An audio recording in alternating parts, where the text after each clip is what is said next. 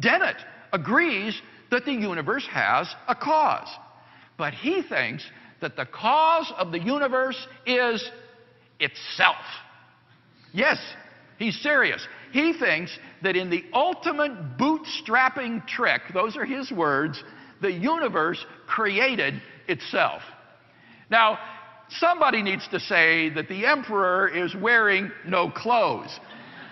Dennett's view is patent nonsense. Notice, he's not saying that the universe is self-caused in the sense that it is eternal and beginningless. No. He's saying that at some point in the finite past, the universe brought itself into existence. But this is clearly impossible, for in order to create itself, the universe would have to already exist. It would have to exist before it existed, which is a self-contradiction.